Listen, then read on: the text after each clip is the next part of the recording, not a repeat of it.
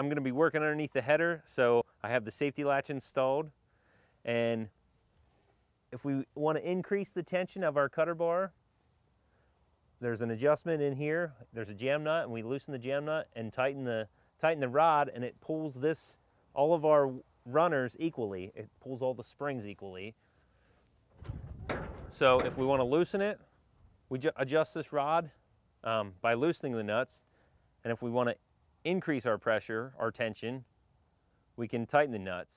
So right now I'm increasing the tension. So I'm turning the nut clockwise and pulling the rod towards me. If I want to decrease the tension on the cutter bar, I just want to loosen the nut.